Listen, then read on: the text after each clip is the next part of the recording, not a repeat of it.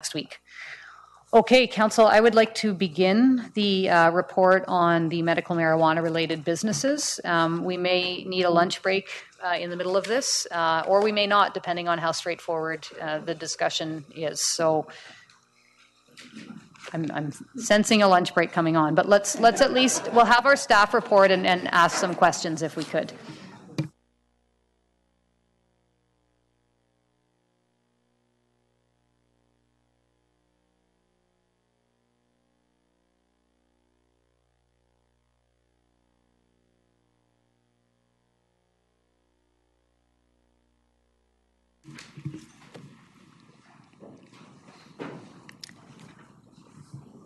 Welcome, Mr. Coates, Ms. Craig. If you could introduce yourselves to members of the public, that would be great. Good morning, Mayor Helps, members of council. Chris Coates, I'm the city clerk, and with me is Shannon Craig, a policy analyst from Legislative Services. And we're here to present council a further report on proposed regulations for medical marijuana-related businesses. This is the third time for this issue before council. And so this, in part, is to inform you of the second round of public engagement that took place earlier this year. As background, council is aware that significant increases in these types of businesses has occurred since 2014. There's now approximately 35 businesses operating within the city, 32 of which are storefront retailers of medical marijuana. Some of these businesses are and have been having some impacts in the community that have created some concerns for both the public, the city, as well as Victoria Police. The federal government has recently announced that they will be introducing legislation in the spring of 2017 to legalize marijuana. Changes to the federal regime is expected by the end, the medical marijuana regime, sorry, is expected by the end of August this year. In May of 2015, going back quite a ways, council gave initial direction to consult with the public and related businesses to bring forward some issues for council's consideration about proposed bylaw amendments aimed at mitigating impacts in the community, as well as concerns associated with the ongoing operation of these types of businesses. As well, a proposed education and enforcement strategy was directed. The Phase 1 consultation collected some feedback, and the surveys indicated some strong support for a regulatory scheme, including things such as age restrictions, security measures, signage, advertising restrictions, odor control, and that sort of thing, as well as the number and location of businesses in the city. This also encompassed a best practices review, and proposed regulations were presented initially to council in November of last year. At that time, council gave staff direction to communicate those regulations and invite feedback online and at an engagement event. So that was the second phase of the consultation, and the focus there was to collect feedback from the broader community on the proposed regulations. There were over 1,400 online surveys completed and approximately 250 or more attendees at an open house town hall meeting in council chambers in February. Generally speaking, the engagement participants were supportive of the proposed regulatory approach. And at this point, we're going to, I'm going to turn this over to Ms. Craig, and she's going to just sort of highlight for council and the public the proposed regulatory scheme that's being brought forward for council's consideration. I would note that this presentation, part of the presentation will be quite brief. The staff report on council's agenda goes into strong detail about specific regulations and some analysis about all of those. So I'll let Ms. Craig move forward with the regulations that staff are proposing for council to consider.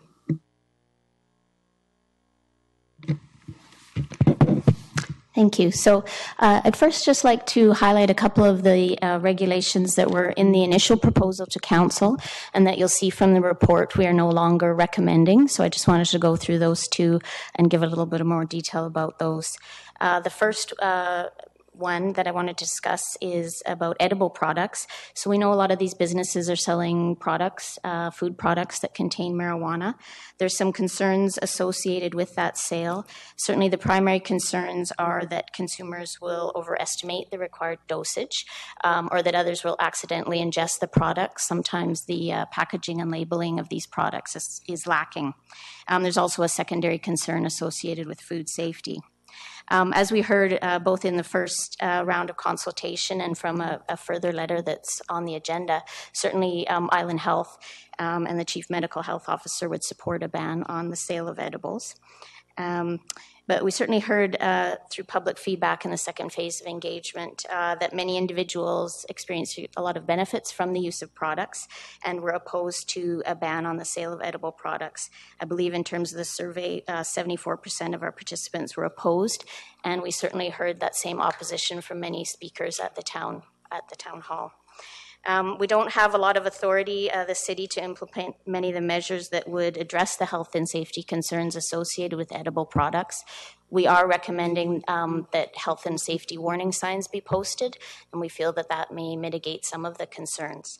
But certainly based on the feedback we received during the engagement, we are no longer proposing a restriction on the sale of edible products. The next regulation that I want to highlight is the one that was with respect to mail-in delivery. So we had some concerns that retailers do lose their ability to screen customers and prevent purchases by minors if sales are conducted other than an in-person basis via mail or some other form of delivery. Again, we clearly heard from survey respondents and town hall speakers that there are benefits associated with mail-in delivery of product, especially for those that are unable to attend at a storefront retailer. So based on the feedback that we received on that issue, again, we are no longer proposing a prohibition against the mail or delivery of products.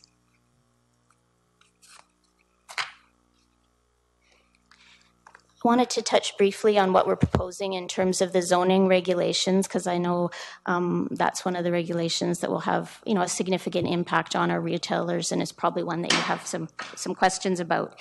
So certainly, storefront retailers aren't currently a defined use under our zoning regulation bylaw, because the sale of marijuana at storefronts is illegal under federal laws. So again, in keeping with feedback that we heard from a majority of engagement participants, we are recommending an amendment to the zoning regulation bylaw that would prohibit storefront retailers in any zone of the city unless expressly permitted. What would accompany that amendment to the zoning regulation bylaw would be a rezoning policy that would help guide council decisions on rezoning applications. We've attached a proposed rezoning policy to the report, and what it indicates is that storefront retailers should be at least 200 meters from schools and also from other retailers. As I mentioned in the introduction to this regulation, we do have a number of businesses that will be impacted because they are clearly within 200 meters of one another. Our preliminary analysis of locations seems to show that nobody is too close to a school. In terms of the process for managing these rezoning applications, if council wanted to go in this direction, we're recommending that our typical city rezoning process would be applied. That would mean there would be community meetings hosted by the appropriate community association land use committee on every application, and a public hearing before council on each application. As you can imagine, this would have some impacts on staff in the development services division to process an expected influx of these applications. What we're recommending in the report is that if council wants to go in this direction, we would certainly report back with more details about those resourcing impacts.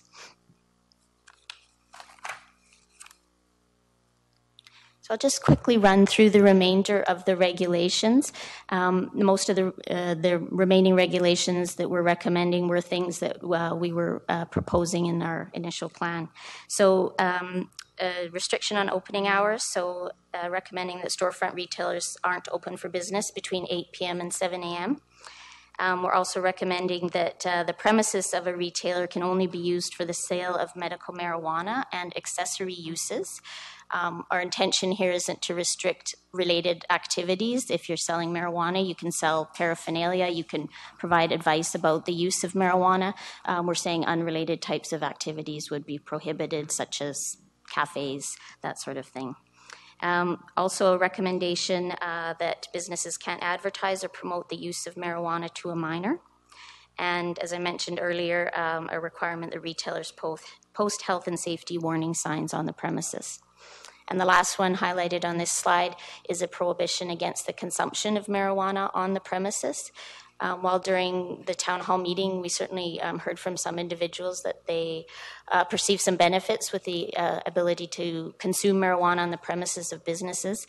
We certainly feel there's a number of concerns in that regard, not least of which is people becoming impaired and then leaving a business.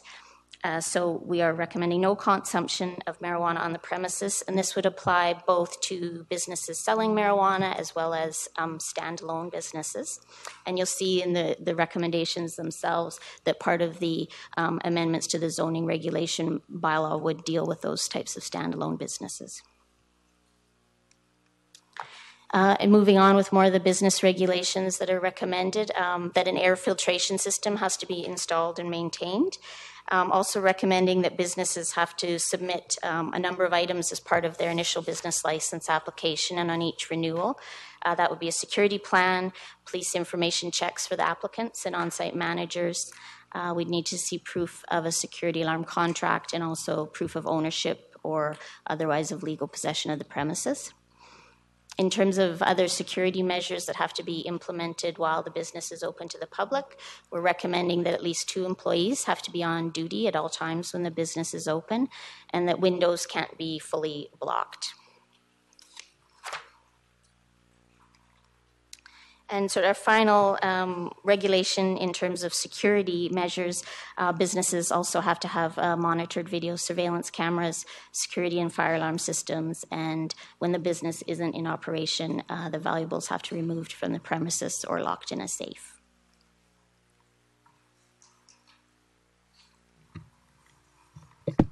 In the staff report in the agenda package, there's a number of detailed recommendations for council to give consideration to. In short, this last slide highlights those, and that is to firstly direct staff to bring forward for council's consideration a zoning regulation amendment bylaw that expressly prohibits storefront medical marijuana retailers unless they're permitted in a zone specifically, as well as businesses that allow consumption of marijuana on site. Second, to direct staff to bring forward for council's consideration medical marijuana-related business regulation bylaw incorporating the approved regulations. Thirdly, to direct staff to bring forward for council's consideration proposed amendments to the ticket bylaw that would establish penalties and fines for the regulations that council would impose. And lastly, to direct staff to provide further details on the additional staff resource requirements in both the Sustainable Planning and Community Development Department as well as bylaw and licensing services. And that's in particular once council's policy decisions have been confirmed and considered so that the full impact of staffing implications can be provided. And okay, thank you very much, Council. I'm going to run the table for people who have questions. Councillor Madoff. Thank you. Just a very basic question at this point. If the recommendations were supported by council, what would be the process for existing businesses that are already within 200 meters of each other? Would it be first past the post in terms of a rezoning, or is there a process that you're suggesting? Through my helps, the short answer to the question is it essentially would be the race to the swift. The staff report does contain a secondary alternative, which is to give consideration to all applications. At one instance, the recommendation is to not support that approach. And so it would simply come down to a matter of individual consideration of individual applications based on the specific circumstances. Thank you. Councillor Coleman. Thank you. Whole bunch of questions, but some of them just need to steep for a bit, I suspect. First of all, a question on advertising. How do you differentiate advertising from safety information warnings? Because you've got two different types of signage, one of which you want up, but you don't want to advertise. So that's advertising the negative or the concern side. So how did we come to that split? I think we anticipate that the health and safety warning signs would be signs that could be viewed inside the premises. I think when we're speaking of restrictions on advertising, that would be stuff that could be viewed outside of the premises.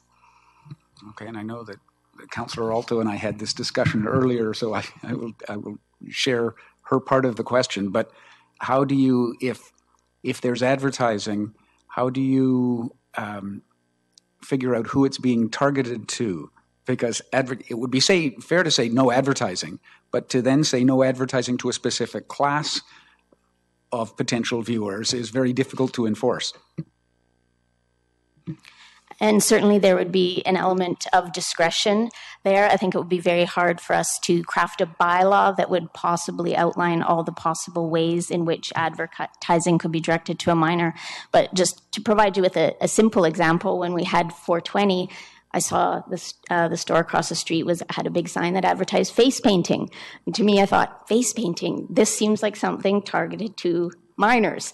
So there would be some discretion there, but I think it's anything that either the content of the message, the form of the message was somehow appealing to a younger audience. But absolutely, we won't be able to prescribe everything that would be a violation of that. There would obviously be some judgment and discretion involved. Thank you for that. Having spent 16 years as a marketer, I'm not sure how you can differentiate the messaging fairly. So I think that is discretion and perhaps common sense. But I will defer at the moment. I may have some other questions that I wish to ask. Thank you. Yeah, and this isn't your one and only opportunity. I just said questions, and I saw all hands go up, so I thought that way I don't have to keep track. I can just look across the table. Councillor Thornton-Joe. Thank you. I have quite a few questions, and some of them may have been covered in previous discussions, but I just need clarity. Can we differentiate between, in a business license, between a nonprofit, sort of for like a compassion club that has a charity number, to a for-profit business?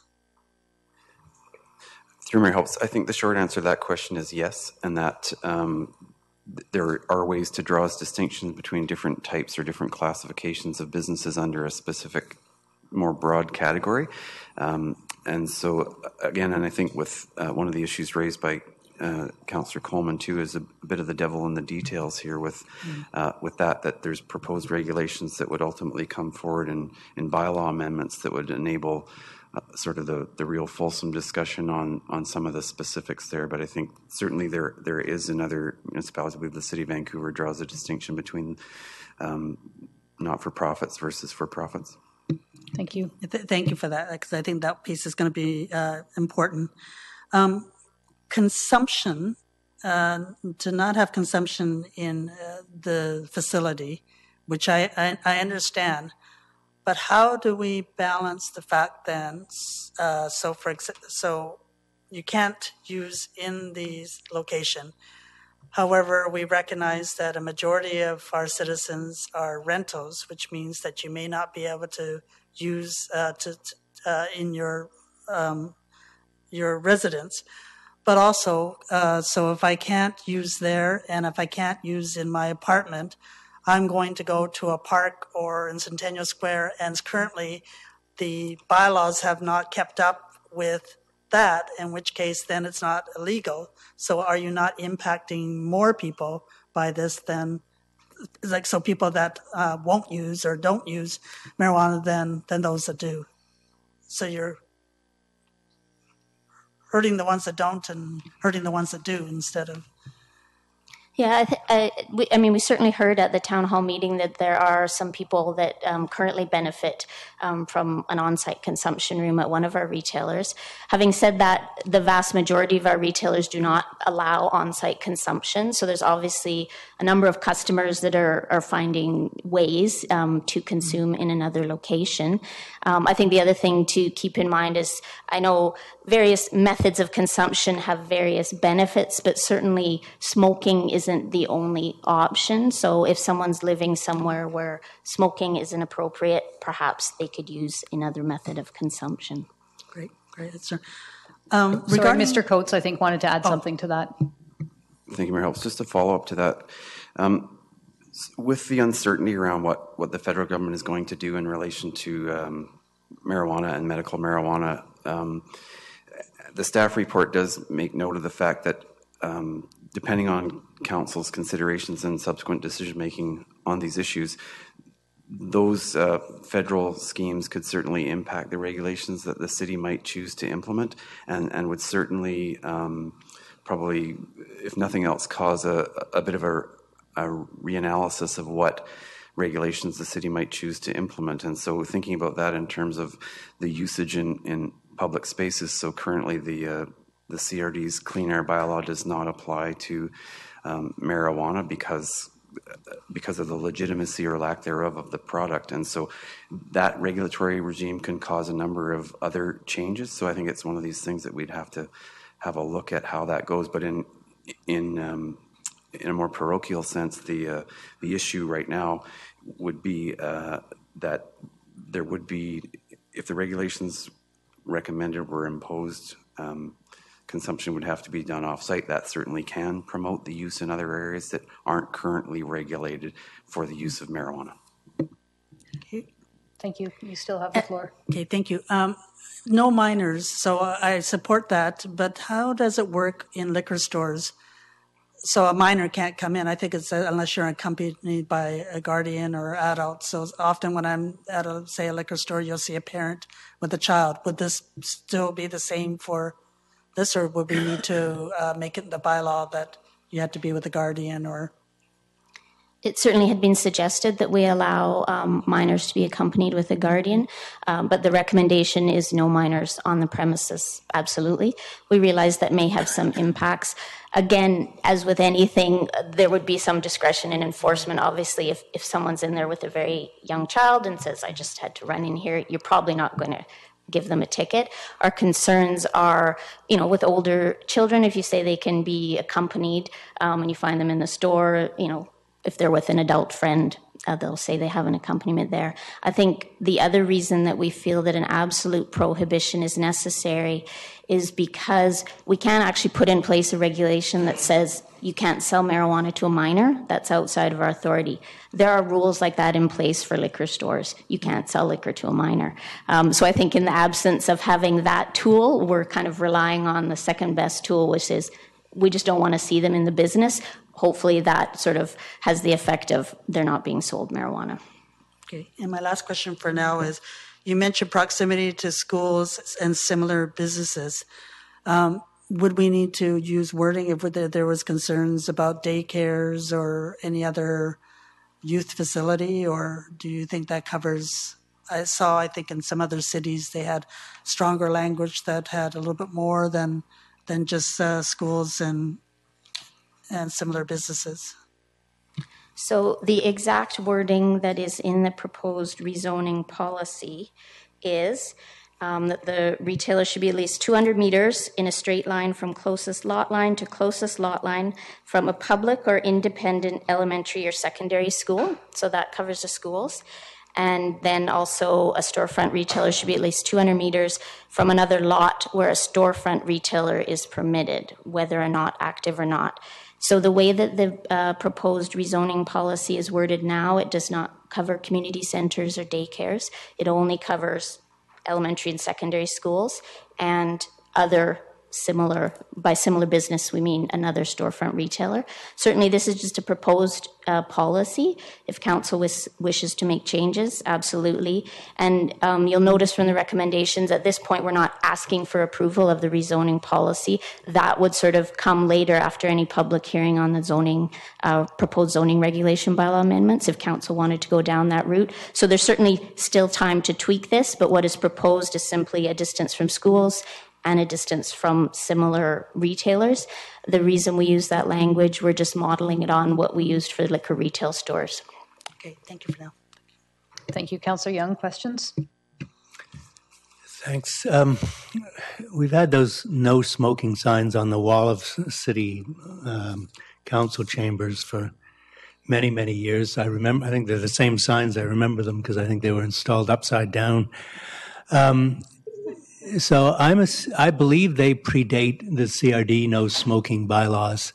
And from what you said, it sounds as if anybody can light up in here now, because the CRD smoking bylaws, you've said, apply only to cigarettes, and I assume ours probably did too, although I haven't read them, which means either you can smoke in here as long as it's marijuana, or we have to basically impose fines and regulations and arrests or whatever, and then people have to go to court and convince the judge that because it was marijuana and not tobacco, they were allowed to do it.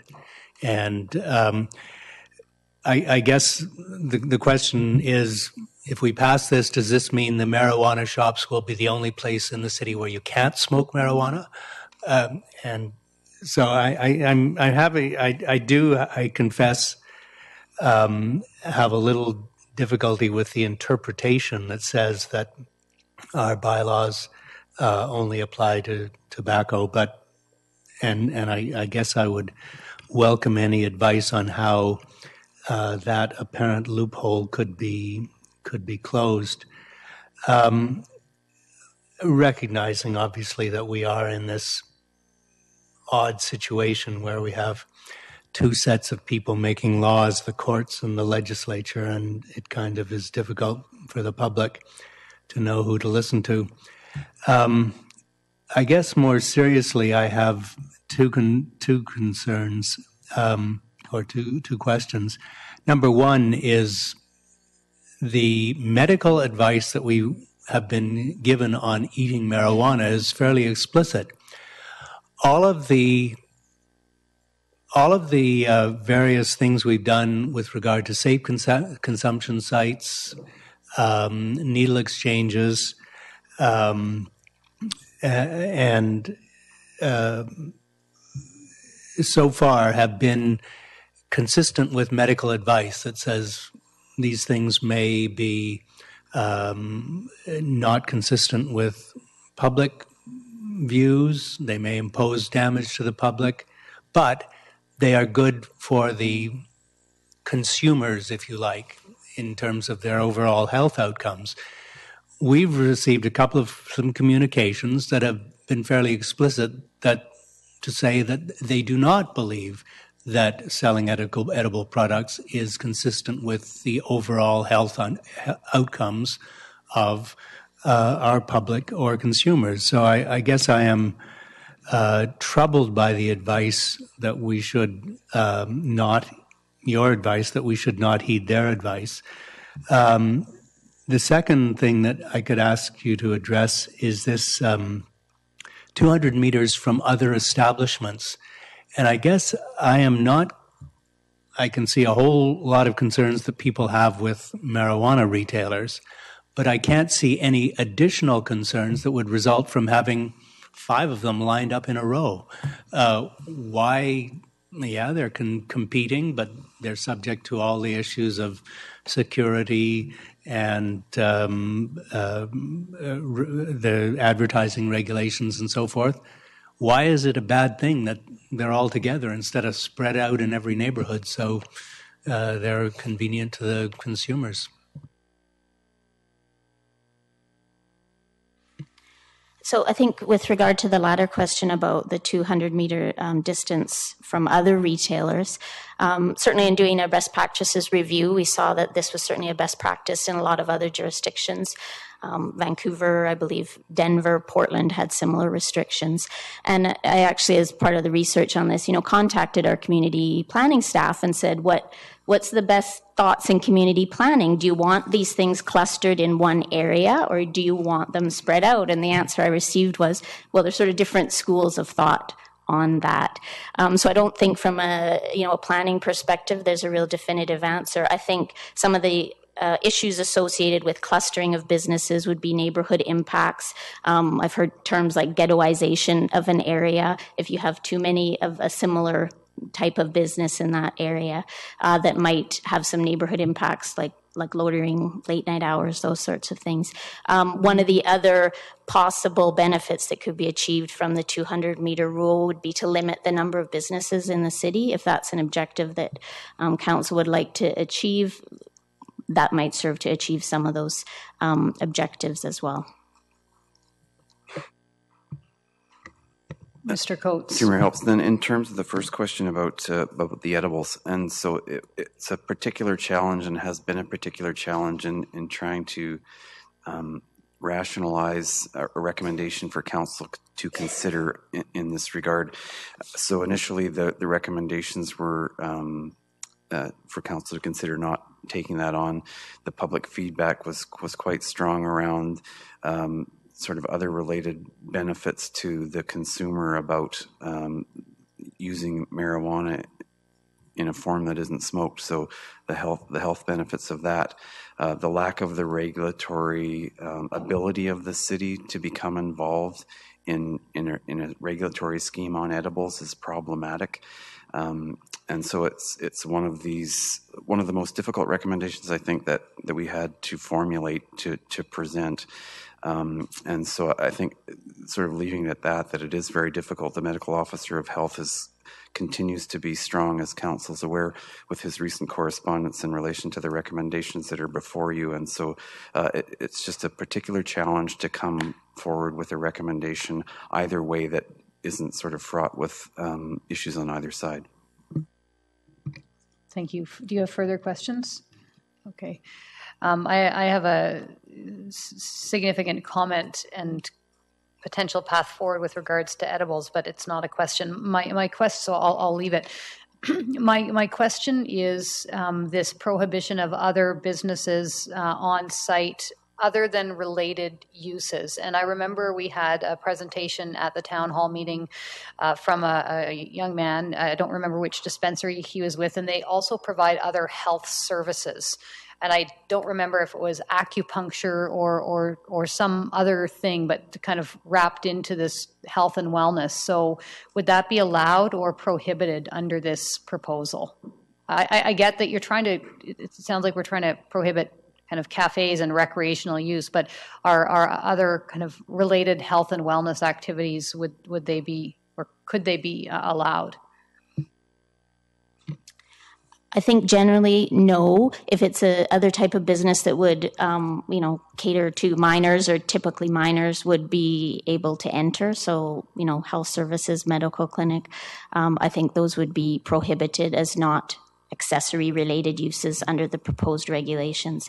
Having said that, I do know, one business has approached me, indicated desire to provide health services, but they're going to have a separate entrance and a separate area. So certainly, if it's a separate business, separate entrance, but it's sort of associated with a neighboring business, that's fine. Okay, thank you. And that might be the way that this business, whoever it might be, plans to get around it. Thank you. That was my only question. Councillor Alto, questions? Actually, I have a process question first. I think I understood you correctly, but just clarify. If there are specific amendments, let's call them, to the actual regulations that were in the staff report listed under Section 2, you don't want those today. You just want us to comment on their substance, and then when you come back, you'll actually reflect those comments. Is that right? Through my helps, I think that there's another opportunity, because the regulations that are brought forward for council to consider here are fairly broad and probably do need to be fleshed out a little bit further, but certainly there's an opportunity or an expectation that if council wishes to make specific comments on any of those regulations, today that's certainly an opportunity as well. Okay, so I do have some questions, but I'll leave my comment. And specifically, I was going to make an amendment actually to the advertising piece, but I'll save that piece as a comment. A couple of questions. So when you're looking at 1B that's on your screen there, and it says one of the prohibitions is allowing consumption on site. In the previous preamble, it says unless expressly permitted. Does that imply that an individual business could apply for an exemption to allow consumption on site? And that we would consider that one by one? Through my helps, yes, because any zoning regulations can be applied to be modified through the rezoning process. So I think the idea behind the first point of this recommendation is to make sort of a broad and general establishment in the zoning bylaw that the retail and consumption of marijuana in the city is prohibited in any zone unless it's expressly permitted in another one. And so that then, because there is no permitted uses in any of the other zones that take on those two issues, that they would be applied for. Yes. So I could apply for the purposes of having the site and also specifically say, I would also like to apply for an exemption to allow consumption. Okay, thank you for that. Referenced in some of your regulations are the requirements for video recording or videotaping and monitoring of the videotaping. Does that also imply that there would be a time period during which those recordings would have to be kept so they could be reviewed after the fact, or are they just live cameras? Yes, there'll be a requirement for I believe 21 days is sort of the accepted industry standard. Those types of details would come forward with the bylaw amendments. Great, very good. And I was going to ask you to talk about enforcement, but I'll leave that because you do a really good job of explaining that in the report. And I was going to also ask about the Compassion Club's differential, but I think that question's been asked, and we'll comment on that in a second. Let me just clarify what I think I understand. So the zoning application, the application of the zoning bylaw would apply to the entire city. And so even both the existing and potentially new services would come forward to apply for permitting wherever they were. It didn't matter. And it didn't matter if they exist or they're brand new, correct? Through my helps, yes, that's the approach. That so in order to establish a baseline is that it's not permitted anywhere, and so that means it would prompt an application from any business that wanted to carry forward with that sort of operation. Okay, great. And then I think finally my last question, and I certainly will have some comments in a minute. You referenced coming back with some comments about the effect on staffing resources of applying and enforcing this new regulatory scheme. But one of the pieces that struck me in reading it was the likely considerable impact that this would have on community associations as we require them to participate in CALUC events. And I think that it was fair to say, looking at the mapping, that a significant and disproportionate amount of that resourcing and challenge would fall to the Downtown Residents Association. So as you consider the resource impacts on city staff, I wonder if you have or could give any thoughts to the potential need to provide some resourcing for community associations, particularly for the DRA, because the preponderance of the existing locations certainly appear to be in the downtown core. Is that something you've given any thought to? Through your helps, I think the direct answer to that is likely not, but certainly in the broader context, and Director Tinney might be able to elaborate a little better on that from his department's perspective. But 30 applications or more is a significant number, and it has quite an ability to really spike and skew the sort of standard number of applications that the city sees. So I think the resource implications throughout are going to be hampered and severely impacted. There's a processing time expected with all of these, and so the potential to log jam at at a pinch point is certainly going to be there, and it's not a question of being able to expand the resource capacity, I suppose, of the associations, because they are sort of what they are generally, and so it is a complicated process in the event that there was a sudden spike in numbers, because I think it is quite unconventional. Yeah, I thank you for that answer. I think that is, well, I'll make some comments on that when time comes for comments. And actually, I think those were all the questions that haven't yet been asked. Thank you. Okay, thank you. I have Councillor Loveday and then Councillor Lucas with questions. Thank you for the very thorough report. I've got a number of questions here. First one is looking at the cost of the business licenses. It's still projected at $4,000 to $5,000, and I'm wondering if you could break that down a little bit. I want to make sure it seems like if all of these businesses are applying for rezonings, that will be a tremendous amount of staff time as well as enforcement.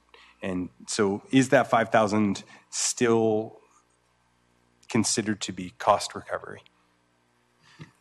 Through my helps, this is one of the biggest challenges, to try to attach value to something that we're not really quite clear on what that looks like. So there are two ingredients here that I think are important to distinguish between. One is the application process, which in and of itself can look to achieve cost recovery for the process of going through the rezoning applications, and so that's quite distinct from the business license piece. And so on the business license side, which is where the $4,000 to $5,000 estimate comes from, this is a number that was developed through sort of the best and highest level of analysis that staff could take at the time, without sort of a clear indicator on what that really looks like. So essentially from pillar to post, from the beginning of the business license application process through to enforcement for this group of businesses en masse. And that includes city staff time, enforcement components, including both bylaw services and Vic PD. So it is all encompassing as it can be. But in order to really determine what cost recovery is all about, it really does have to have an analysis after the first year to see what the mark looks like at that point, because there would be quantifiable costs to identify. Thanks. And looking at the 200 meters from schools specifically, I was at the North Park Neighborhood Association last night, and they brought up the idea of 200 meters from playgrounds, and wondering if that was considered. It certainly was, because we did hear from some participants in engagement that they were concerned about playgrounds. As I said earlier, we were basing the rezoning policy on what we have currently for liquor retail stores as sort of an expression of our own community standards in terms of keeping something like alcohol away from minors, and that does not reference playgrounds. I guess the other consideration is I would generally think that playgrounds would attract a younger group of minors. I think we're more concerned about schools, specifically high schools, as that might be the older group of teens that might be more likely to be harms if they were exposed to minor. Okay. And looking at the enforcement side of things, and if we get to a place where there are, for example, in North Park, there are a number of dispensaries that are currently within 200 meters of each other. And so what I'm hearing is that it would be almost a race. Is that in a way? And is there a way to consider how their operations have been to date in terms of, have they been good neighbors? Have they been trying to follow the rules that are currently in place and generally fitting in and integrating into the neighborhood as a upstanding part of it? It's a bit difficult to sort of forecast exactly what that would look like. Certainly, I think that the public input opportunities would be a test of whether or not there's issues that have been created by a particular operation over the course of time. And so with the standard city process is being anticipated, which is the Community Association Land Use Committee meetings, that would probably serve as the sort of strongest grassroots ability to try to identify that. I think one of the problems that that exist is that currently none of these businesses are licensed by the city, and so there isn't a lot of or any kind of formality around any sort of ongoing reporting, and so there may well be complaints that are launched, but certainly they're not in great numbers. So there isn't a lot to sort of base any kind of consideration on with some solid feedback through a standard sort of past practice operational perspective. And so I think that's what challenges this a little bit. And Sorry, Ms. Cray wanted to add something as well. Yeah, I just thought I'd add, just as a caution, certainly when we're considering rezoning, that is something a permitted use would attach to a location rather than an individual. So I think in reviewing rezoning applications, if we go down this route, council will have to be cognizant that that approval will attach to that location, and you may get a new operator in. So that might not be the best avenue for sort of dealing with individual operators. Certainly through business licensing, we have much better ability to deal with problem individuals in terms of, because we issue licenses to individuals. right, and looking at the time lag, like working back.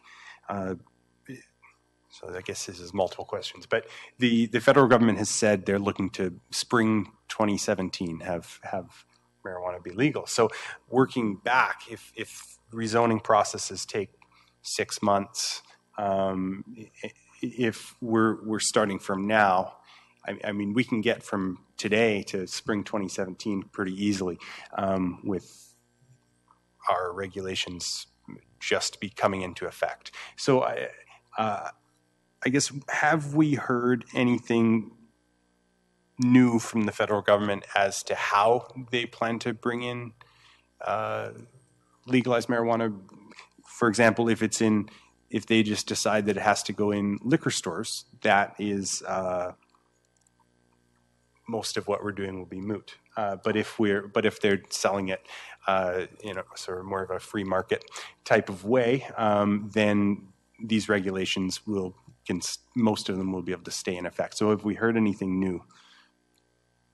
Through my help sense, so unfortunately, no, there isn't a lot of direction or clarity on what the federal government's decision making is going to look like, and so that there just isn't much to base that on.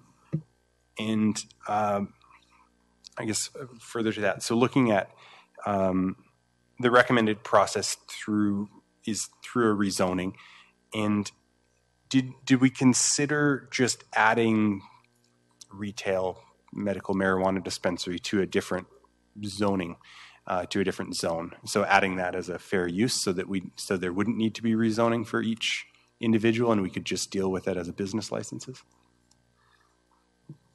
That certainly is an option that's available to council. I believe in the first report we brought back in November, we had sort of outlined a number of ways in which council could address any concerns they would have about business locations. So I believe that is the approach, say, that Vancouver used. They just added marijuana sales as a permitted use in specific commercial zones. So that certainly is an option to council. You wouldn't then likely have the opportunity for individual rezonings and individual input on each application. Also, I just would add, we've been advised that isn't, unless you sort of mapped out those areas and found the ones that weren't close to other schools, it wouldn't be an effective way of doing the distancing requirements, certainly not between retailers, because once an area was retail use was allowed in that zone, you could have 5 or 10 establishing in the same zone. So it wouldn't be effective if council wished to regulate the distance between businesses. Right. Okay.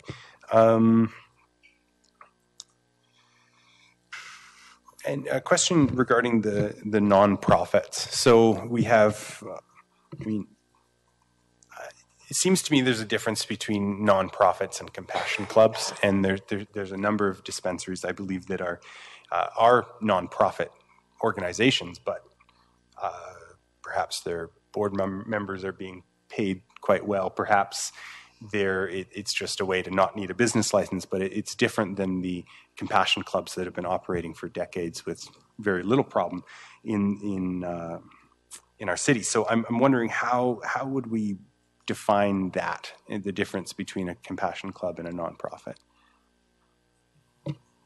Well, and I think that hits at the difficulty that we face. Certainly, when we brought the proposed regulations to this committee, we heard that there was some desire to distinguish between compassion clubs and other businesses. We just haven't really been able to identify some sort of distinguishing feature that would allow us to specifically say compassion club is something very different as opposed to another retailer. And the concern is this: if you can't clearly distinguish them, then everyone will find their way to make themselves be a compassion club. And presumably the intent in having a distinction is either to relax some of the regulations for compassion clubs or have a cheaper business license fee for compassion clubs. So certainly, we'd have to work out what distinction needed to be made and what would flow from that. But the problem is if we can't clearly distinguish them, if there's advantage to being a compassion club, every business will find a way to say that they're a compassion club. Okay. And I think last question for now is looking at, I do believe that a lot of the dispensaries have really tried to fit into the neighborhood and positively contribute. I've heard that other dispensaries in other locations have connections to crime, organized crime, that sort of thing. So how would, when we're looking at rezoning and we're looking at giving out business licenses, how do we make sure that we are only giving rezonings to the ones that are legitimately distributing medical marijuana in a way that's benefiting the patients that need it? Through your helps. So with a suite of regulations that, if council were to adopt them, that will serve as the sort of the operational approach that the businesses have to comply with, to the extent that the city's able to regulate.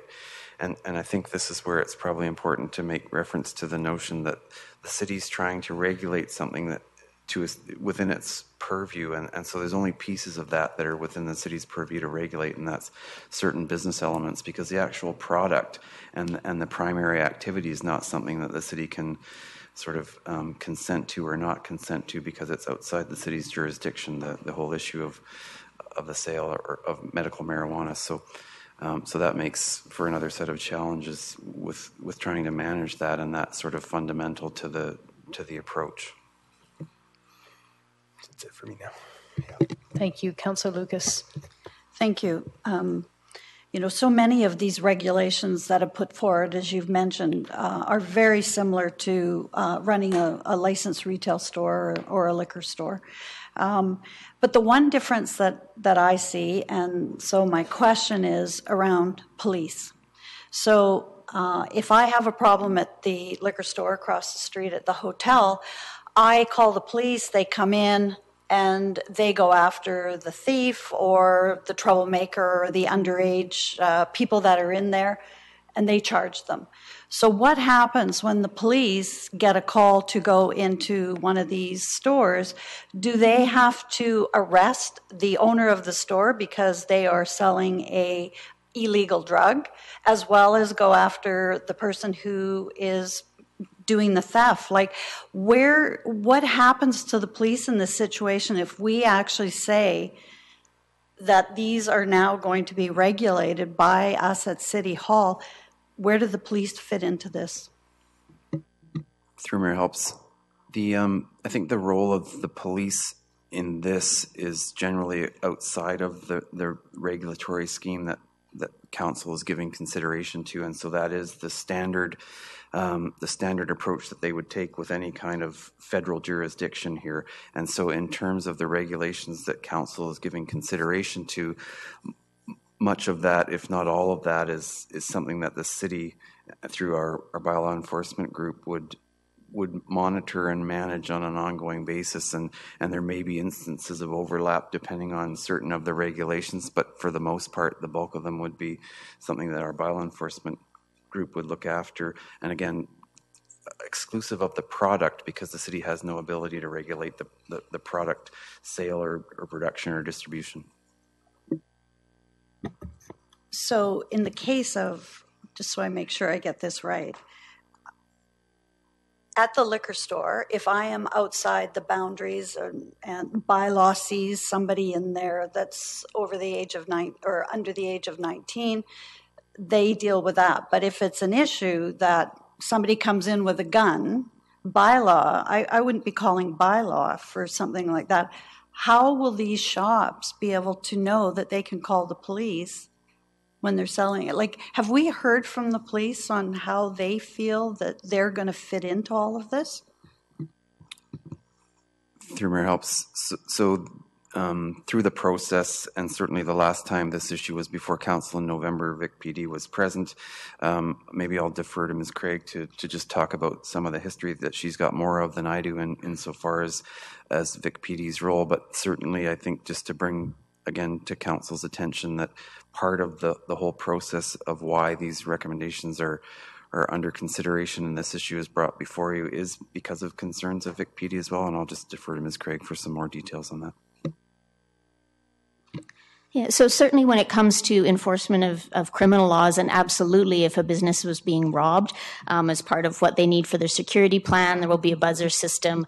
The alarm company would contact the police who would attend, and police have attended in the past when they've had incidents of this business. So absolutely a bylaw officer would not get involved if there was sort of a criminal complaint that there was a theft or a robbery or something like that. But certainly, as Mr. Coates said, in terms of our business regulations, in terms of, under the age of 19 or advertising or not having the warning signs on the premises, we would definitely see those as things that our city bylaw enforcement officers would look to. I think with regard to the actual sale of marijuana, which we know is illegal, I don't want to put words in the police's mouth, but certainly we've heard from them before that they prioritize their enforcement. So certainly if they hear about sales to minors, organized crime involvement, they will look into and investigate and take action there as well. Thank you. I have some questions that have arisen from the questions of my colleagues, but I think in the interest of moving forward, if someone wants to put their recommendations on the table, we can discuss, ask questions, and then at a certain point. The reason I'm hesitating, Council, about a lunch break is we have an open council meeting after this meeting, and we have the Native Friendship Center who needs to make a presentation to us. We gave them a time estimate. They've gone away and will be coming back, so I'm trying to accommodate their needs as well as our needs to eat. So having said that, if we could just keep going for a little while longer, everyone's nodding, maybe we could even dispense with this item before we take a lunch break. So I will look to someone to put some recommendations on the table or something on the table for our discussion. Thank you. Staff recommendations moved by Councillor Alto, seconded by Councillor Thornton-Joe. I'll go to the mover and the seconder to speak, and then I won't run the table because sometimes people don't have anything to say until someone else says something, so I'll keep a speaker's list. Councillor Alto, Councillor Thornton-Joe, and then Councillor Coleman. Generally speaking, I think staff's done an awesome job trying to put something together in an extremely difficult situation. Some of the comments of my colleagues remind me that I wasn't particularly supportive of us moving in this direction back last fall in the anticipation that the federal government would come forward with some more specific direction, and I gather that they will. And the fact that it's going to take them another year means obviously that this is something we should attend to now, although I think it is likely that we may find ourselves with a very short time frame of application of these regulations. At least I hope it would be. That being said, there are just a few things on which I'd like to comment. I am particularly firm on my notion that there should be no advertising at all. And were we in a position where we're making amendments and we had the list of the pieces of the regulatory sections, I would have made that amendment, but perhaps I'll just make that comment for the utility of staff. I don't think that this particular product should be treated much differently than the rules we have currently for tobacco. So if we're going to try and go down that thorny road, if we don't want to advertise to kids, I think we have to just cut the line and say we don't advertise at all. That's just my thought on that. In particular, in addition, I do think that although it's going to be extremely difficult, that we have to find a way to incorporate compassion clubs in a different way than we would incorporate certainly for-profit businesses. And even, and I take the point of my colleague, even perhaps those who could be not for profit but are different from compassion clubs. And I know that's a huge challenge for you. I'm not sure I have any sage advice to offer you on how to do that, but I do think that there's precedent in history for at least a few organizations in the city who have long-standing histories, who I'm sure we could find a way to discover aspects of their service that could distinguish them from others. So that for me is a very important piece to say as well. I think that we do have to turn our attention to the issue of the resources for the residents associations who will be dealing with CALUC if we go down this road. And I think in particular, not just with the resource issue, but we have to provide them with some very specific and detailed instructions on what are allowable considerations. So those CALUC meetings do not turn into free-for-alls, and where they have instructions to say, you know, when we're doing this CALUC review of this particular application, the issues on which we are allowed to consider are, and then they list them out so that they have some help in being able to provide order for that process. If we're going to require them to do that, we need to help them. And we need to help them make it efficient and useful. In addition, I guess I would just say that I really appreciate the fact that we are reconsidering the two previous recommendations on prohibiting edibles and prohibiting delivery and mail order. I know the edibles piece is still a controversial one because of all of the completely legitimate issues around quality and regulation and whatnot. But I do think that, for me anyway, compelling arguments were made during our public engagement that is an alternative way of ingesting this product, which needs to remain on the table for those people who are unable to use any other ways of consuming it. And on the delivery and mail order piece, I think that there were very persuasive comments for me around the folks who were simply unable to get to any of these establishments and so need that assistance as well. I think those are my comments and suggestions, I guess, or requests of staff when they come back. Again, I want to offer you my extreme thanks in trying to wrestle with what is incredibly difficult in the absence of any clear direction from the federal government. And I will offer my sympathy to the fact that you are likely going to be doing this work again in less than a year. And I hope that at that time, much of this will still be relevant. So thank you for that. Okay, thank you. I have the seconder, Councillor Thornton-Joe, and then Councillor Coleman, Councillor Madoff, Councillor Young, Councillor Lucas. So I will be supporting the motion, and I also want to thank staff for the hard work. I'm sure Ms. Craig has learned more about the issue than she ever thought she would have to learn, and I can tell by her responses that she has been definitely doing the work to educate herself and to be able to educate council. So I appreciate that.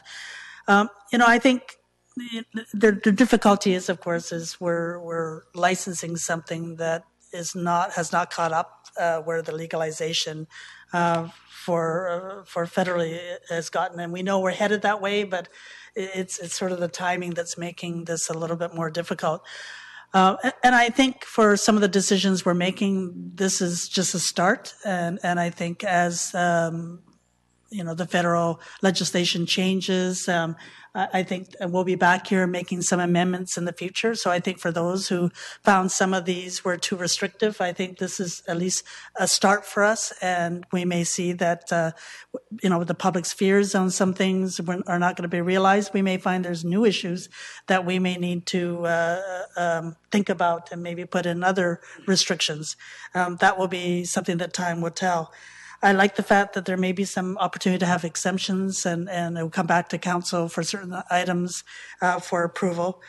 The reason why I brought up the question about the nonprofits and for-profit, I do think that we need to look at whether there's some opportunity for compassion clubs to be looked at in perhaps a different way.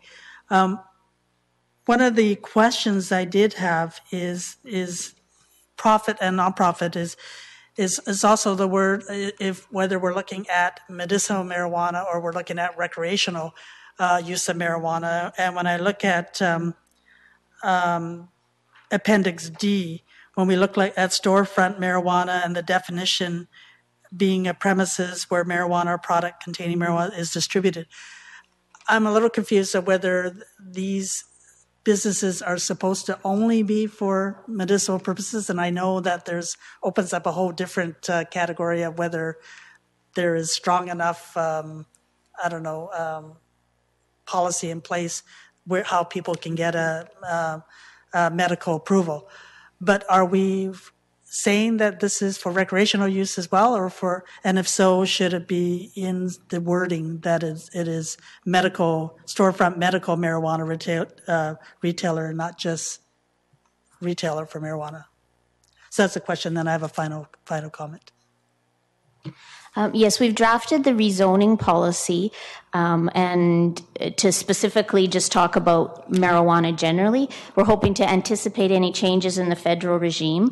Presumably, from a community perspective, the same issues would be of concern to the community, whether it was selling for medical or recreational purposes. So we've done that by design. We feel that that would place us in a good position for any new scheme that comes down from the federal government. So yes, we're specifically just talking about marijuana in terms of the rezoning. We don't have the authority to regulate who the product is being sold to. So, you will see there's nothing in our proposed regulations that says you're only selling for medical purposes. We simply don't have that authority. So we're trying to capture what may be coming down the road with new federal regulations. Okay, thank you for that clarification. I do want to echo Councillor Alto, and I think Councillor Coleman mentioned that I would like to see no advertising besides the signs so that people can know what the business is. I think we've already seen advertising of saying special for the week. And it's not even just marijuana. In the work I've done on alcohol-related issues and downtown issues, one of the books that I read about late-night bar behavior is not having advertising for alcohol. The 250 Tuesdays or things, those are things that have been found to actually be more problematic than, although it may be positive for the business. When it comes to regulation, it makes it a little bit more difficult. So I would be happy to have no advertising. And I do think we'll have to look at where minors are. I know, as I said, I've had a complaint from a neighborhood that has a daycare, and whether we should be considering that as well. So I don't know where at some point, but I do think that it needs to be somewhere in the motion, whether it's today or whether when it comes back to us, that this definitely would need to be reviewed in a year once it's in effect, so that we can look at whether we can lessen some of the regulations or whether there's some that need to be made stronger. But thank you for all the work that the staff has done on this. Thank you. I have Councillor Coleman next. Thank you. And again, thank you for all the work done. I know it's been much broader than you probably first thought it would be. Much appreciated. All 4 of the recommendations are directing staff to go off and do some more work.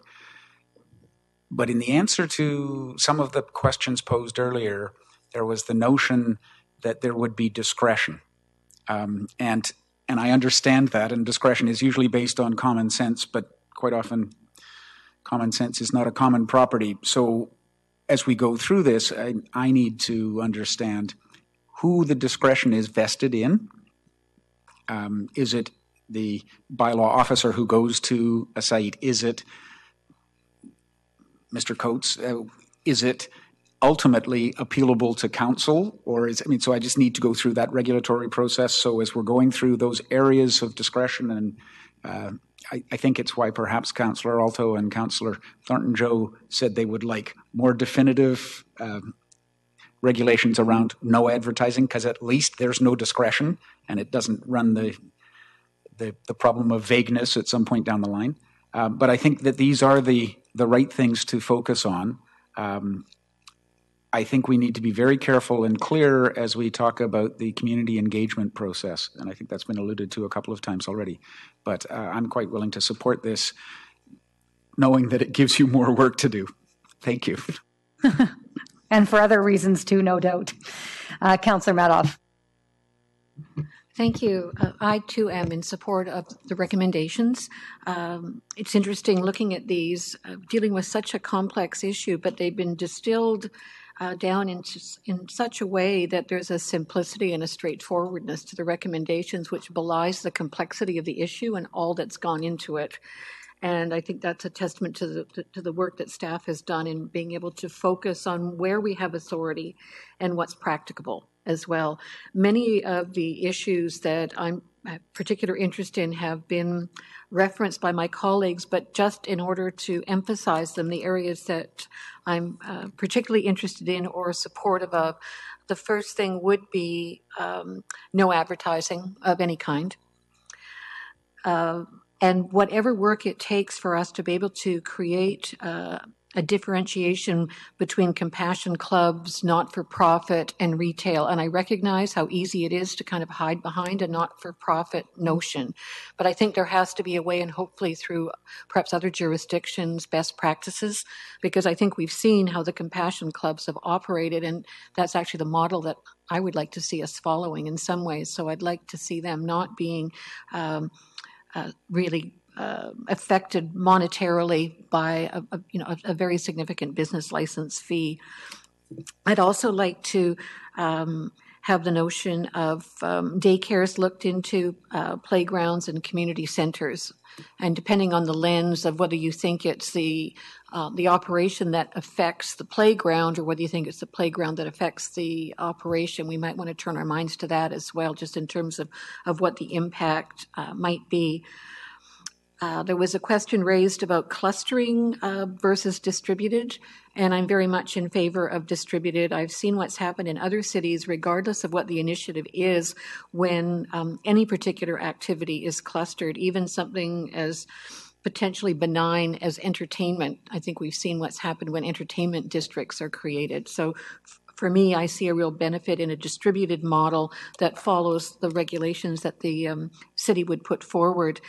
I'm also interested in how related health and wellness practitioners could be accommodated and whether that would be through the separate entrance and separate area. But I think the notion of really being able to connect marijuana consumption with health and wellness should be something that would be encouraged through very clear guidelines. And finally, and perhaps the one I would emphasize the most, is the ability to offer edibles. I don't think it's our role to determine or to deal with the concerns that were communicated to us by the health authorities. I think that's going to come from the federal government in terms of what the strength is, clear labeling and that kind of thing. But my concerns in terms of folks who are not able or not willing to smoke marijuana but need it for medicinal purposes and are able to consume it in another fashion is really important. And we would be eradicating a huge portion of the public that does use marijuana for medical therapy who would not be able to smoke it. So I hope we'll be able to deal with that as well. But otherwise, it's just thank you to staff. This is an incredibly complex issue, but I think it's been distilled in such a way that we can deal with it in a very business-like way, which I really appreciate. Thank you, Councillor Young, and then Councillor Lucas, and then I would like to speak as well. Well, like Councillor Alto, I was not happy about us having to enter into this whole area of regulation. But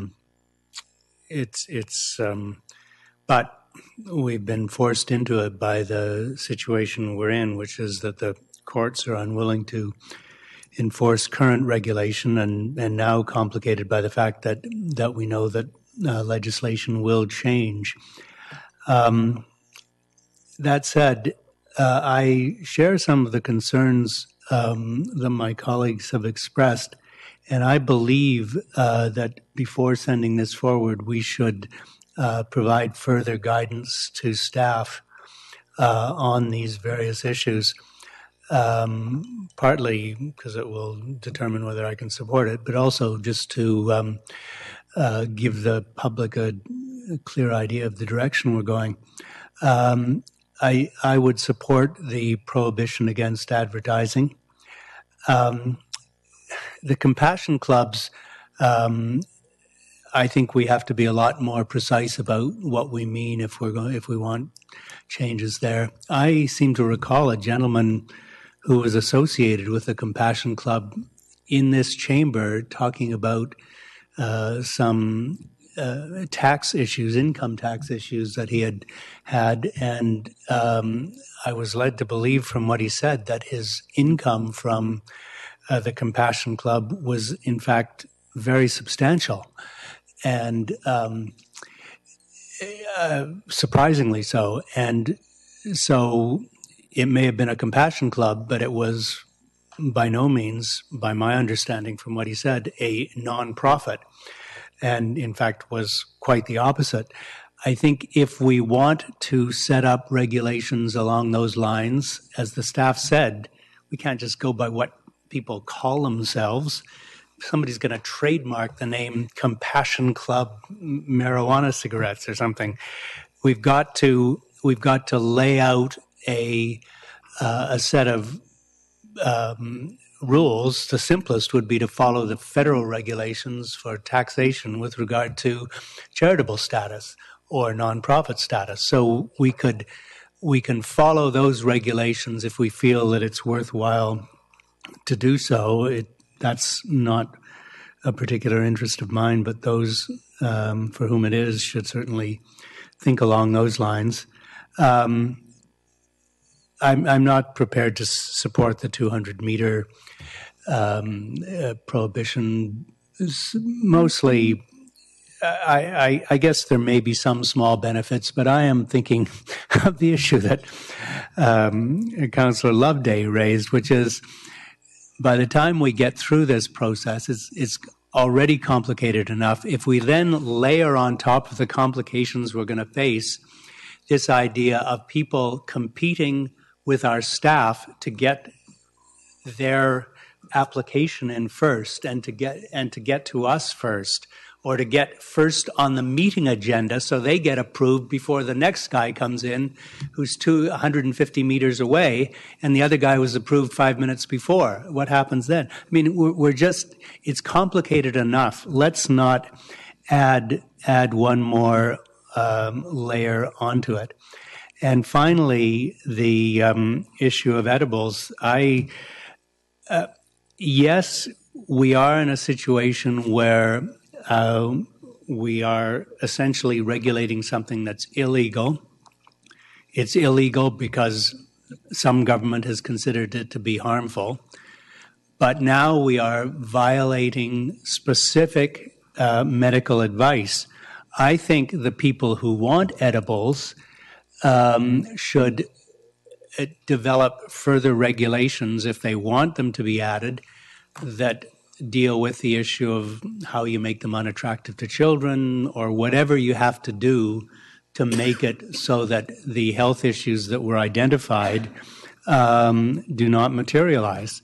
And until that happens, I'm not prepared to provide a blanket permission. We may even, as I say, be going well past what the federal government in the future will be allowing. So we'll have to pull back. Procedurally, although some of these things are in the main motion, some of them are in the regulations, I think it's important to deal with them. I'd be prepared to offer amendments or to the motion that would allow us to address these things. Sure. Well, you one have at the a time. floor. Yeah, well, I will ahead. move that advertising not be permitted beyond minimal signage. Seconder. Okay, seconded by Councillor Thornton-Joe. Discussion. Okay, I will call the question. All those in favor of that amendment? Any opposed? Okay, thank you. Next, Councillor Young. I would move that the 200-meter regulation be removed. Sorry, and just to be clear, do you mean 200 meters? 200 meters from another store. Okay, is there a seconder? Okay, seconded by Councillor Coleman. You've motivated already. Do you wish to say anything else? No. Thanks. Yeah, I'm going to speak, and then I'll go to Councillor Loveday and Councillor Lucas. I don't support this amendment, and the only reason, well, not the only reason, one of the primary reasons that I don't is because our staff didn't reinvent the wheel here. They looked at what Vancouver was doing, and Vancouver has, I think, a 300-meter distance between retail stores, but they also have a larger city and a larger downtown. So I think this is completely supportable, and based on Vancouver's experience, they're a little bit ahead of us, seems to be working. I agree. I don't know how people are going to decide. I guess it's whoever gets organized first, gets their application in, holds their community meeting. But I don't know why we would. This would be a substantial diversion from what Vancouver is doing, and I don't understand why we would. Until the federal government comes into creates their regulatory regime, why we would have different kind of patchwork approaches across British Columbia. So I'm strongly opposed to this amendment for those reasons. Councillor Loveday and then Councillor Lucas. I think in some ways this this amendment makes us really face down what we're doing here, and the fact that we have dispensaries that are essentially purporting to sell only medical marijuana. And if this is going just to patients, then we don't regulate how far pharmacies are from each other. And we don't regulate how far doctors' offices are or any other health facility. So if this is a health facility, then I agree that we shouldn't have a 200-meter thing. If we're saying that there are different negative or potential negative impacts to the neighborhood because of these facilities, then the 200 meters makes sense. So is it a health facility, or is this have the same impacts as, say, a liquor store?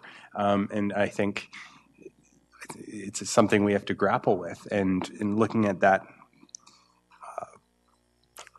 yeah. Thank you, Councillor Lucas. Well, I'm opposed, or I would like to see the 200 meters put in there. And the reason being is because if in the spring of 2017, if we're lucky, and they come down and they legalize marijuana, then we will see the stores that will be doing more than just giving out medical marijuana. And if we look at the liquor stores, we learned that in 2002 when we all applied when we all applied for licenses, we got too many in the downtown core that was very difficult on resources. So police resources, bylaw resources. And so now we're all grandfathered, and the ones in the downtown core, we can't move, or we go under the new regulations. So it was proven then that we should not be too close to each other due to resources. If as Councillor Loveday says, if it was medical marijuana, that's one thing. But we don't know what's going to happen in the spring of 2017. If they do legalize, then if we have that many stores, we're going to see a draw on resources just like we do with the liquor stores. Further discussion on the amendment? Yes, Councillor Coleman as the seconder. It's an interesting analogy, but when the liquor laws changed to allow private LRSs, there hadn't been a number already in place in the downtown. There were lots of applications. Now we have a number of purveyors in the downtown core. So it's about how do we, I think the motion that was put forward allows people to fairly come forward and say, I'm operating because there is this strange historic anomaly created because a federal court system disagreed with a previous federal government. We've created this. We now have a number of operators in play. Do you want to run the first past the post? Do you make the race available to the first person who gets an application in before a neighborhood meeting? I mean, there's a whole slew of other things that come out of this. So I think this just makes it an opportunity for everybody who's in play now not to have this rather fratricidal battle. I'm still supportive of it. Okay, thank you. May I call, oh yes, question from Councillor Alto and Councillor Loveday. Councillor Coleman just made me think of a question for staff, and that is, when would you anticipate stamping a completed application received? Is it after the CALUC meeting, or is it when they put in their initial paperwork? I'll go to our Director of Planning, Mr. Tinney. For our process for rezoning is that an application can't be received until the CALIC meeting is held. Cannot be received. It cannot be received. Cannot. So in fact, including this particular or any of the regulations that we've hypothesized today, that increases the burden on the CALUC resource, Community Association resource. Then they'll be in a position where they're going to need to respond to what I suspect are a number of, quote, urgent requests to hold a CALUC meeting. So whatever regulations we put in, including this one, just adds to that burden. Potentially, though, I think the details of how we specifically suss these out and resource them, both in terms of the CALIC process as well as internally, would be part of what staff would come back to council with, right. And that may include how we address some of the issues with the CALIC as well as right. What those timings look like. Mm-hmm. Again, I think it's important for council to understand that the 200-meter buffer. While that is a requirement within the policy, it is still within council's purview to, for whatever reason, to override that in a subsequent application if an application came forward later. It is within council's purview mm-hmm. To do that, and so it would be a guideline that we're meant to go by, but in certain situations that could be overruled. Right. So an exemption could be applied for. And Jen, just to clarify, all of this that we've said today goes to staff, and they're coming back then with a reiteration of what they think they've heard in the more regulatory framework. Is that correct? Yes? Mr. Coates? Yes, so there'd be sets of draft bylaws, so 3 anticipated, the zoning amendment bylaw for the first piece, the business regulation bylaw, and the ticket bylaw that would accompany the business regulation bylaw. And at that time, we still have the capacity to amend. Through Mayor Helps, yes. Yes, thank you. Okay, Councillor Loveday, a question before I call the question on this amendment.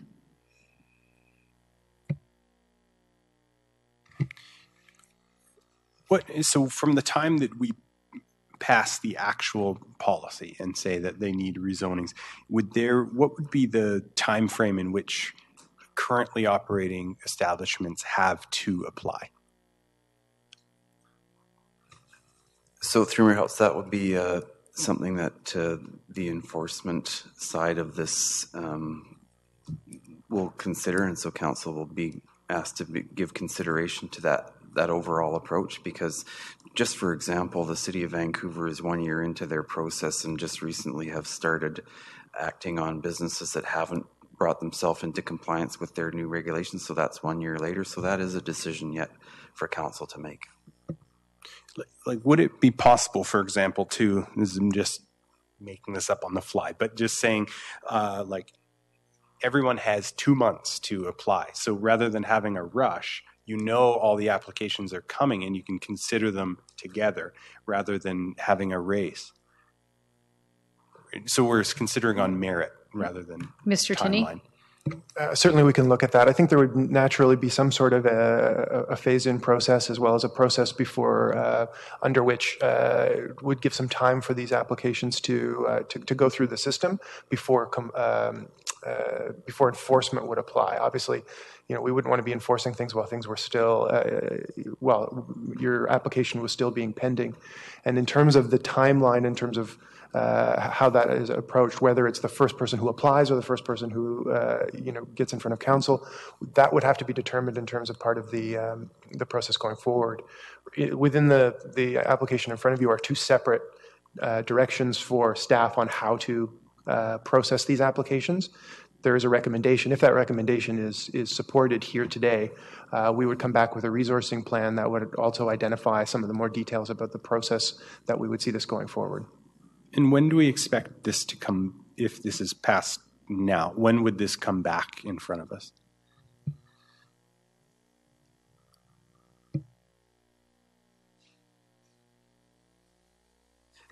Through Mayor Helps, so the approach, our intent would be to come back in June with the bylaws. Okay, and one more question. So looking at the 200 meters, so if in North Park, for example, we have there's lots within 200 meters of each other, and so we would still, if this policy was created, they can still all apply for rezonings.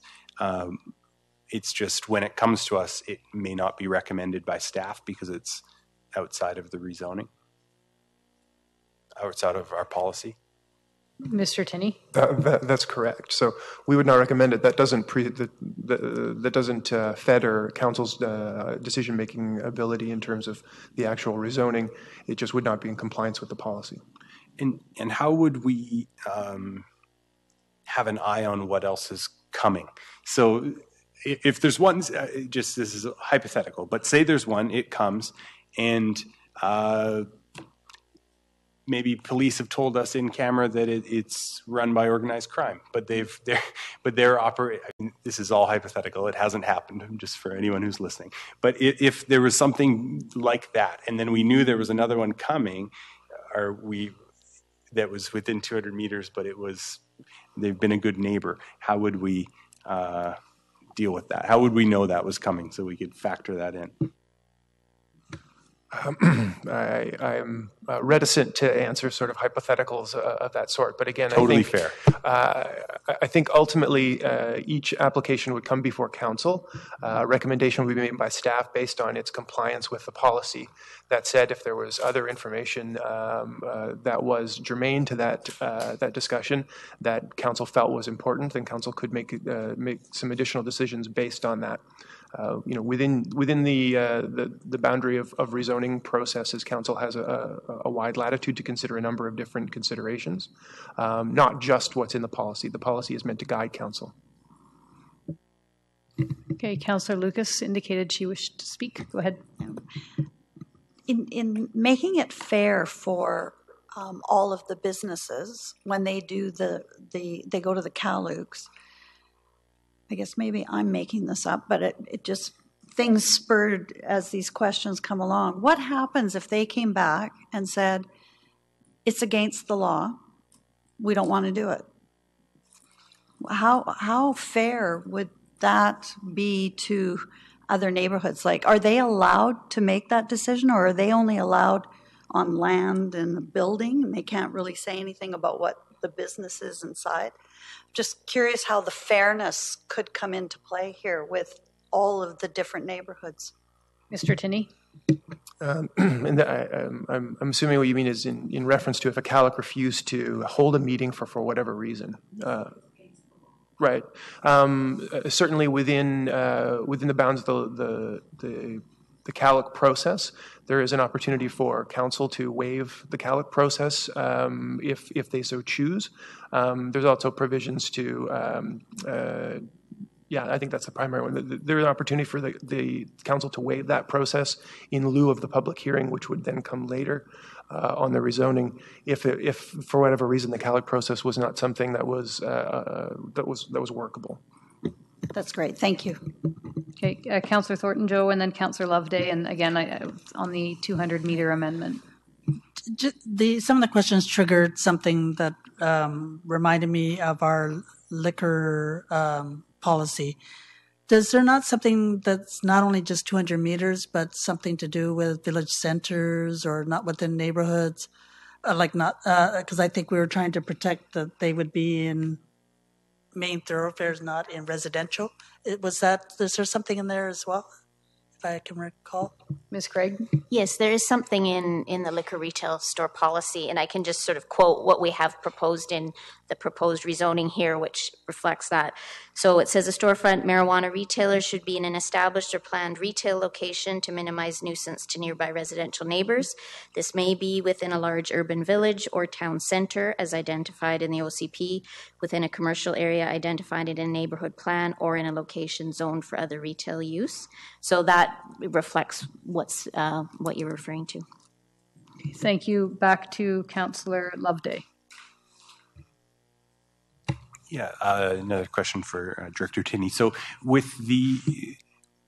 a CALUC receives an application, is there any rules that guide them in terms of planning those CALUC meetings? Like, do they have the discretion to I mean, they do their own agenda planning as far as I know. So if they received 2 applications, could they choose which one they wanted to deal with first, and then therefore it would come to us first and be registered? Through Mayor Helps, there is a wide array of sort of different rules that the CALICs undertake themselves through their processes. But I think, again, your question sort of presupposes that the establishment of whether or not you're first is whether or not you get your application in first, and that may be the approach we take. We may also take the approach that it is at the time that the application is first in front of council. Obviously, we see a number of applications sometimes that are submitted, and we have follow-up questions that extend the process and take things longer. So we would come back as part of our resourcing plan with a bit of with a sketch out of how we would address some of the concerns that we've heard here tonight in terms of trying to make the process as fair as possible, as well as identifying opportunities to decrease the impact on the CALIC. The flip side to your question is also, if the CALIC received 2 applications at the same time, could they potentially undertake a meeting about both those applications at the same time, which would then decrease the resources on them? There's a couple of different ways to look at this, and I think we would come back with some recommendations specifically on how we would do that. Thank you. And one more question. So this is maybe to Mayor Helps or maybe to Councillor Young. So I'm looking for, I know we're voting on the 200 meter, but what are we actually amending?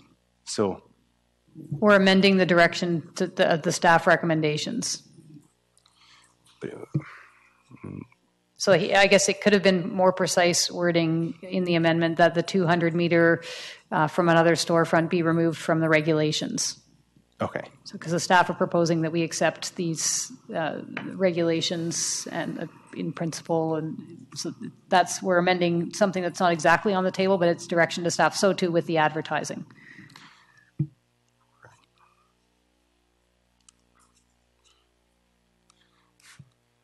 Okay, so I'm still torn on whether to support it, I guess is why I'm stalling. Because I want to stop there from being a race. And that's my main concern. I don't think it should be first. Whoever gets here first gets to have it. And so because they're already operating, if we had nobody operating, that would make sense. But it's not the case. So we have people who are currently operating. So I think this is one way to do that, but I don't think it's the only way, and I'm not sure it's the best way. And so I see both sides. Okay, thank you. Yeah. This is one of those times where you might be asked to vote, and if you're not sure, then you'll have to do your best in the moment, recognizing you'll get another crack at this when staff come back with the bylaw recommendations, as well as maybe some direction as to how to prevent a race. So with that, I'm going to call the question. All those in favor of this amendment? 1, 2... 2 in favor, those opposed, 6 opposed, so the amendment fails. Councillor Young still has the floor on the main motion, and then I have Lucas Helps and... try one more on the edibles. That staff prepare amendments to the edible product regulations to address the health impacts identified in the communication from the provincial health officer. And the intention... Is there a seconder? Okay.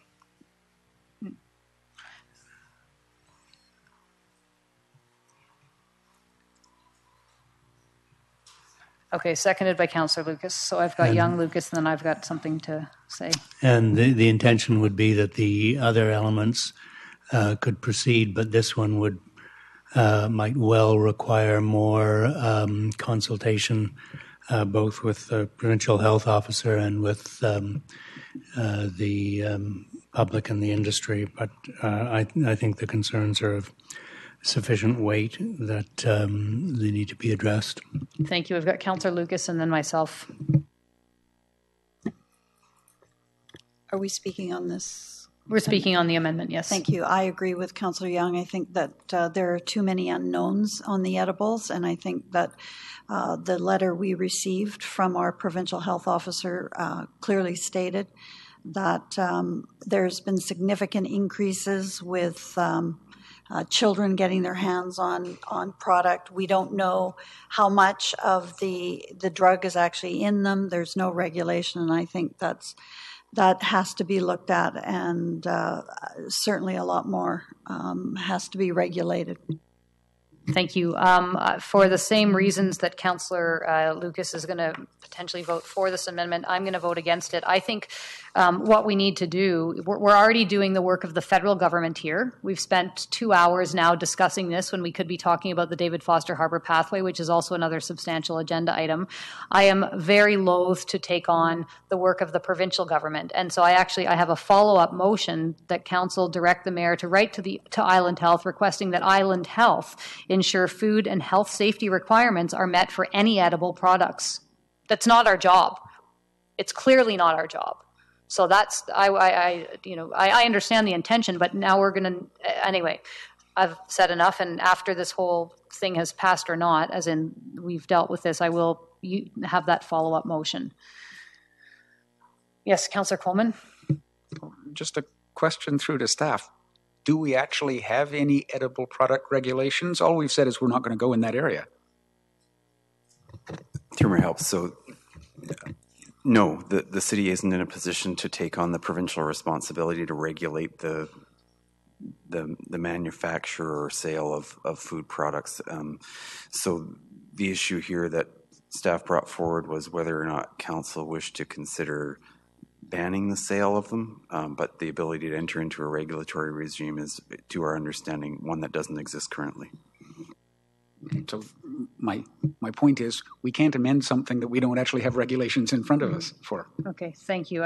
Councillor Young, and then I'll call the question. Well, the whole endeavor is something where we arguably don't have authority. So, I mean, we're acting in a way to fill a void.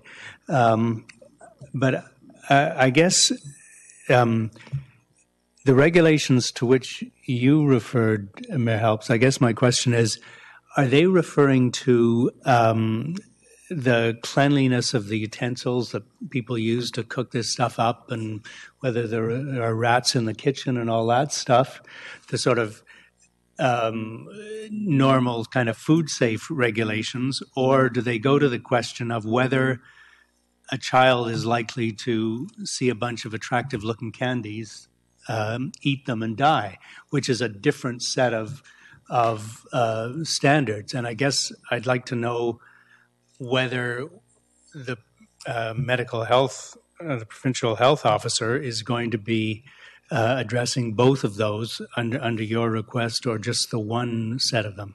My intention is that it's both food safe and, medical related. We don't regulate prescription drugs. We don't see what's in each and every pill. That's not our job. And so I think we can word the letter. My intention is both. I'm not sure if the motion that I proposed covers both adequately, but I mean food safe and medical content, because that's something that's Island Health's responsibility, or someone's responsibility. It's not ours to say what can be in the brownies that are sold in retail outlets in our city. So, okay. I will then call the question on the amendment. All those in favor? Okay. Those opposed? 2 in favor, 6 opposed. The amendment fails. Councillor Young, any further amendments? Proposals? Okay, so back to the main motion. I have myself and, Councillor Lucas, and then myself next, and then Councillor Loveday. Thank you. Thank you to the staff. This is a very well laid out report, and it although it's a very challenging issue, it did help to clarify so many things. We're going to have challenges moving forward. I think they've all been outlined here by different councillors and the mayor. I'm just hoping that the feds come down with the regulations in spring of 2017. I've heard lots of different varying degrees of this, because I think they've realized the complications around it as well. I still have concerns about the ability for police, the position that we may be putting them in. I don't know the answer to that. I don't think any of us do. It's difficult because, as was stated, our judicial system doesn't want to deal with it, so puts again the police in a difficult place where for them it is illegal. So I see some of the issues around the rezoning with the neighborhoods, the race to get there. To me, the 200 meters, seeing what happened in the downtown core with the liquor stores, with so many of us on every block, it was a real test, and it still is today, for resources for our police.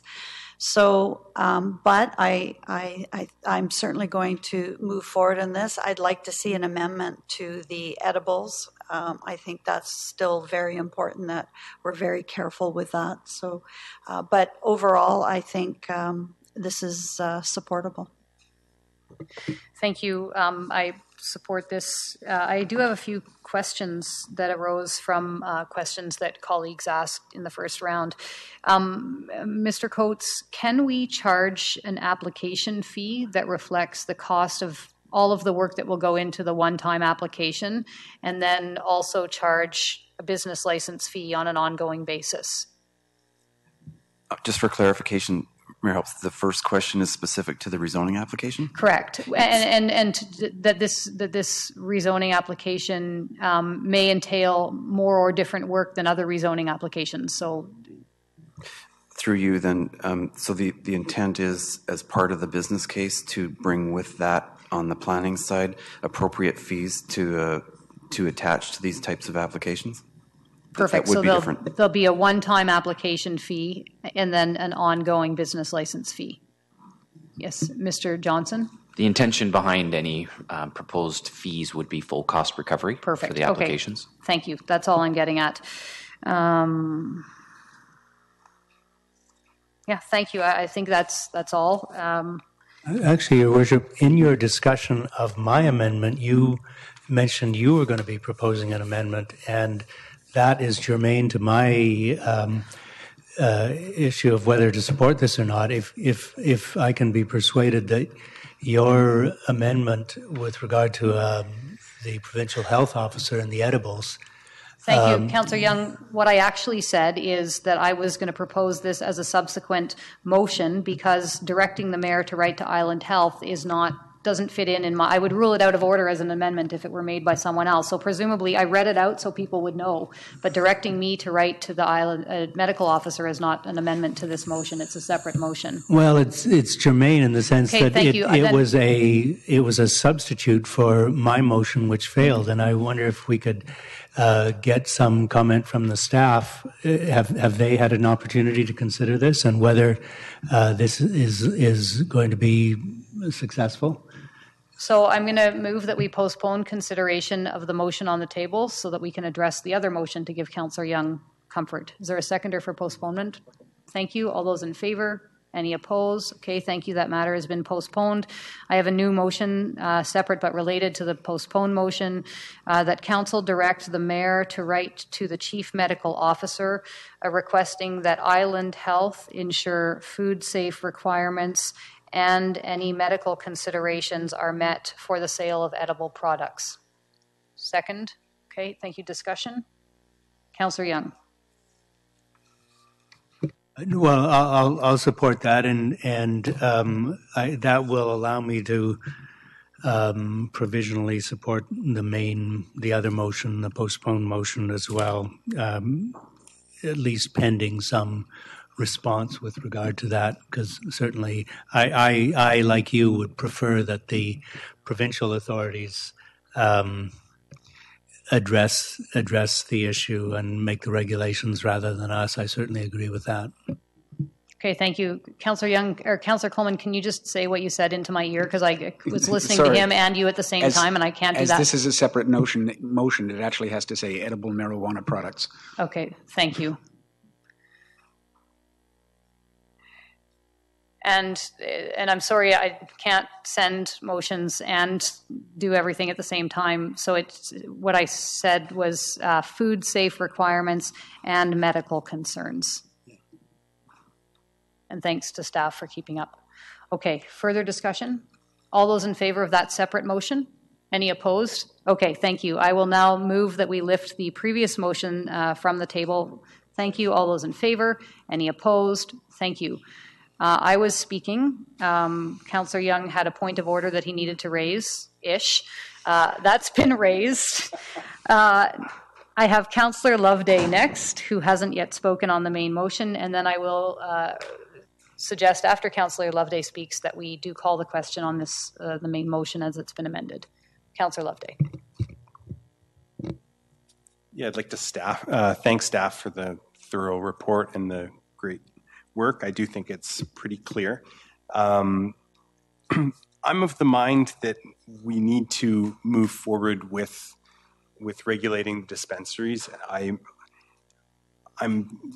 disappointed that we still don't have any information from the federal government that allows us to move forward in a way that we really know what we're working with. And so I will draft something up that'll be a subsequent motion to write to the federal government again. And because it's really unfortunate that we've been brought to this point because of a vacuum of leadership for the federal government. Now we have a new federal government who seems to be taking leadership, but we're not receiving the information we need to receive in order to, I think, make these decisions in a way that we know that we're doing so with all of the information that's available to us. I'm sure there's someone who knows what's going to happen, and we're not in terms of federal regulation, and they haven't shared that information with us. So I'm supportive of this. I'm glad to see the changes in terms of edible marijuana products being allowed. I know that there's a lot of people who are the regulations in terms of edible marijuana products and also the delivery by mail, I think by not allowing those, it actually harms the people who may need the products the most. And there's a lot of people who take marijuana for their pain and whatnot, but because of health reasons, they don't want to smoke it. And so I think this will help them. And same with people who aren't able to leave the house to get their medication. So I'm supportive of both of those changes. As I indicated, I'm iffy on the 200 meters because I am very concerned about the idea of a race. And I think that we should be making these decisions based on merit and based on how these businesses that do have track records, because they have been open, they have been either integrating well or not with their neighborhoods and either been a good neighbor or not. And so I think we do have information. It's not as well tracked as it could have been if they had applied for business license, if they had licenses all the time. But, the people who live in those neighborhoods and who operate businesses next to them, and their landlords as well, and in some cases, can provide that information. I think that will come out in public hearings, and I just don't want that just to be a race. I want it to be based on merit. So looking at that, I mean, all in all, I'm very able to support it. You saw my brain working, doing the math backwards from spring 2017, and I'm hoping that one, we hear from the federal government quickly, and so we know what we're working with, and we know that whether or not this model for regulating dispensaries will, in effect, be useful after 2017, because it very well could be. And so if we're going in the wrong direction completely, I hope they tell us soon. Thank you. With that, yes, Councillor Thornton-Joe?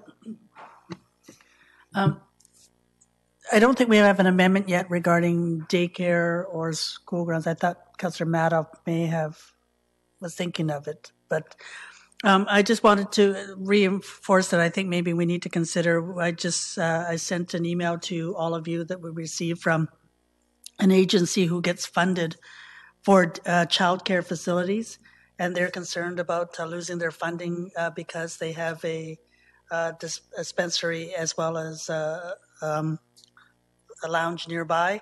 And so, I think if that's the case, if we're finding that people may be losing their funding for issues like childcare, or that's something that's going to be negatively affecting our neighborhood. So maybe I'll test a motion though then to add